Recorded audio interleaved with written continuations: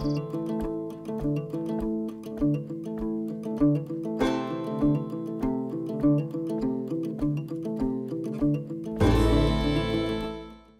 my beautiful humans. My name is Aricia, and welcome back to my channel.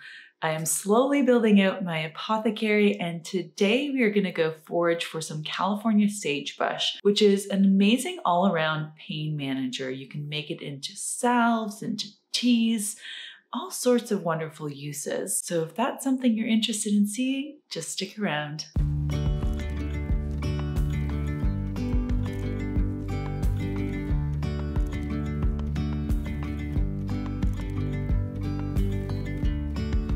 Yesterday, there was sun and there was rain, beauty in the mundane. And as the light startled our eyes, we let go of disguise.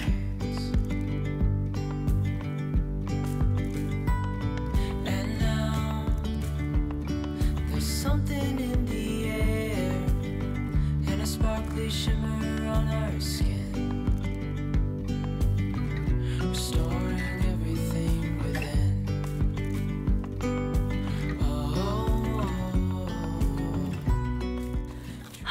It is such a beautiful spring day, almost feels like summer. It's about 20 degrees Celsius right now, but the sun is out and it is just a glorious day.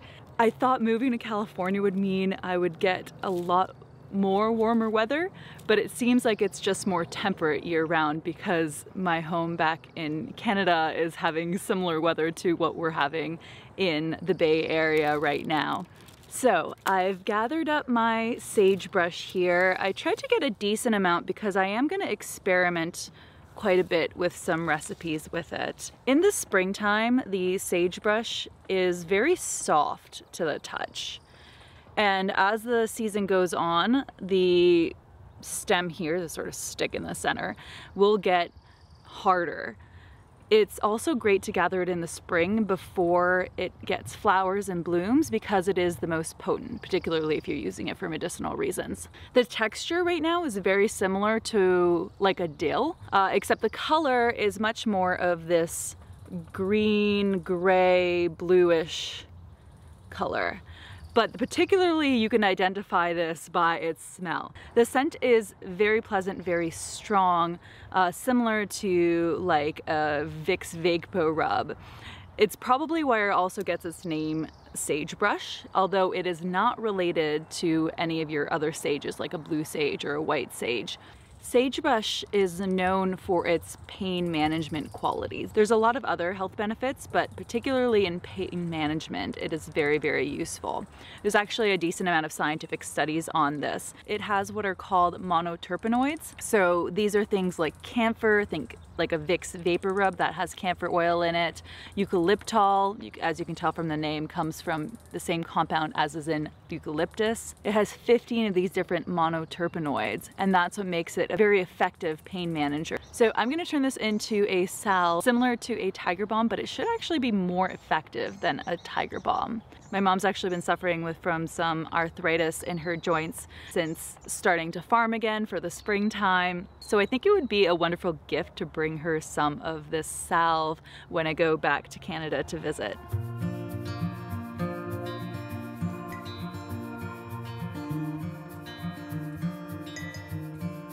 Close your eyes,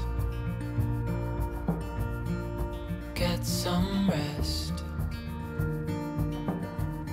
I'm by your side,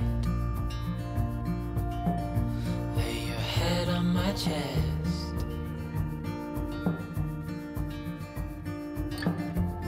I know you've had a really bad day,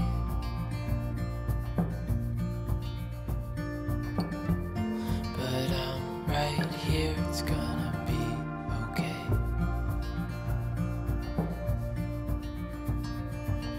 The world could fall down, it's gonna be okay.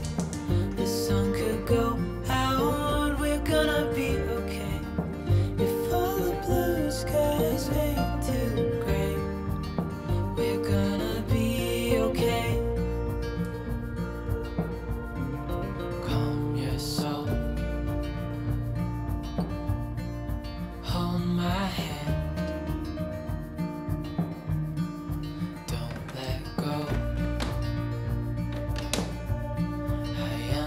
understand.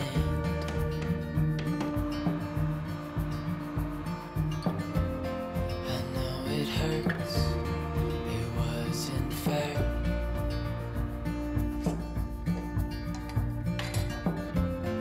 It's over now, so don't despair.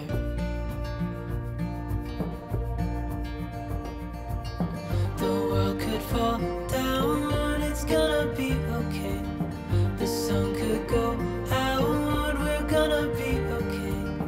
If all the blue skies fade to gray, we're gonna be okay.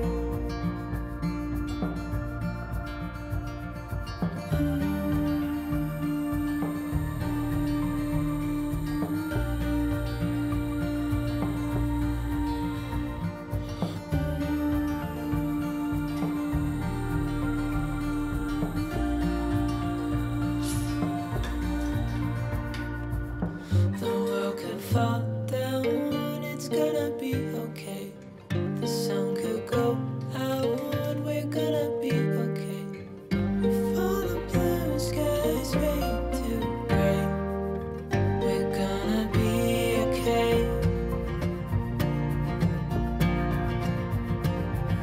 The world could fall down, it's gonna be okay. The sun could go out, we're gonna be okay. If all the blue skies fade to gray, we're gonna be okay.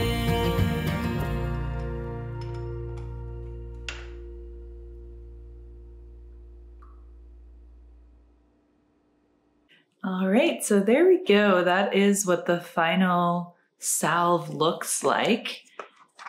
It has a wonderful smell of that sagebrush that's infused into the oil, which is our active ingredient. These, I ended up with about 2.5 of these small bottles. I used about a little under a 1/4 cup of beeswax to 1 cup of the oil. Now you can play around with that ratio based on the texture you want to achieve. You can also add a little bit of coconut oil, like a tablespoon of that. That'll adjust the texture as well. But I've just gotten a little bit on my nail there. It's easier if you have like a little wooden spoon or something to clip that. And yeah, you can just put that on to wherever you're having some pain. Really great for menstrual cramps, for arthritis. The studies show it's actually good for moderate to severe pain. So it's quite a strong active ingredient, or it should say combination of active ingredients, all those monoterpenoids that we talked about. I'll link the study below in case you're interested in learning more about the research on California sagebrush. I've also dehydrated quite a bit of it to do some more experimentation, as well as use for teas. The teas are excellent for menstrual cramps. The indigenous peoples considered this a woman's herb. Traditionally, to use for pain management, instead of creating a salve like we did here, you would create a tincture in alcohol. So you would put some of that sagebrush in a jar, cover it with a high-proof alcohol, something like a vodka, and leave it for 4 weeks in a dark place. And then after that, you can take a little cotton ball or sponge and apply a bit of that tincture, or they call it an alcoholic liniment, onto an area where you're having the most pain. The method I used for infusing the oil is called a quick method, and it uses that double boiler method that you saw me do. Ideally, you would go through the slow method, which is similar to creating an alcoholic tincture, except you're going to do the slow oil infusion instead, but the process is the same. So you'll cut up your sagebrush, stick it in a jar, cover it with oil, and leave it in a dark place for 4 to 6 weeks or more. After that, the process is the same, where you'll melt down your beeswax and combine it with your oil, your infused oil. And the reason we might want to do a slower infusion versus the hot infusion is anytime you're adding heat to something, you can be breaking down some of the active compounds depending on how high the heat is and depending on what the compounds are. I have seen a lot of folks have success with this quick method for the salve, but if you want it to be the strongest potency, I would probably recommend doing the slow infusion method. But overall, a wonderful little salve. I think some of these will go as gifts to family and friends, and I'll keep one for myself for here at home when I'm having a little bit of a painful day. So that's all for today's video. I hope you've enjoyed it. I hope you've learned something. And I'll see you next time for another video of me slowly building out my little home apothecary. Giving you a big hug wherever you are in the world. Thank you so much for watching.